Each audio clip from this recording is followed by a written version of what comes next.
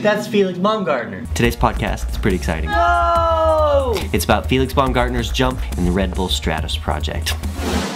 Science of jumping from 127,000 plus feet. Now, as we were watching this broadcast, I was thinking, man, there's probably an infinite number of science concepts that we could be talking about. But today, I'm only going to be talking about 3 that are integral to Felix surviving a jump like this. Now, the first one has to do everything with the balloon. Oh, he's floating up! In fact, it's all about buoyancy. Buoyancy. Just like water is a fluid where most people think about buoyancy, the air is also a fluid. So I'm sure you've all seen a helium balloon released that starts heading off into the atmosphere. Now, of course, if it doesn't blow up, when does that thing stop? Well, it stops at float altitude. In buoyancy terms, floating happens when the downward force exerted by gravity is equal to the buoyant force. Essentially, that means that the weight of the balloon, the capsule, the helium, all that together is equal to the weight of the displaced air. The next concept I want to talk about is this idea that your blood could boil if you stepped out of a capsule at a really high altitude like that. Boiling point. Now basically the concept stems from the idea that water boils at different pressures. And you can represent that in a graph like this. And you can see that when you're at the pressure of sea level, water boils at 100 degrees Celsius. And that's what everybody learns, right?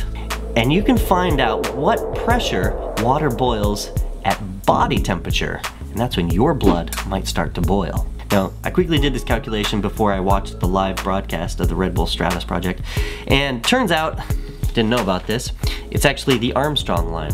Go figure, it was a number they had already calculated out, and it was about 63,000 feet. Of course, that line varies up and down a little bit because it all depends on pressure, not altitude, and the pressure can change a little bit in this fluid, right? Now, Felix Baumgartner is going almost twice as high as 63,000 feet, so that's pretty darn high, and obviously very dangerous, and that's why he's in a pressurized suit. Okay, now the next thing I want to talk about is the speed of sound. Speed of sound.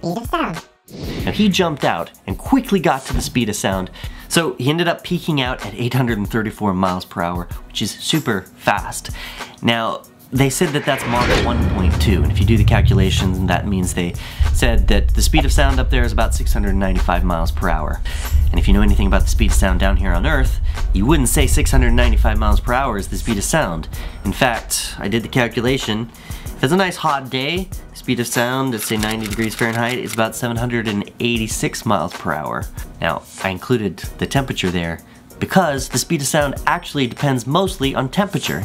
You see, you can plot the speed of sound relative to altitude, and you can also plot temperature relative to altitude, and those two match up almost perfectly. But then again, by any measure of the terms, 834 miles per hour, totally across the speed of sound, which is pretty awesome. Now remember, we've got videos on all sorts of science concepts up here, so check them out and subscribe to our feed.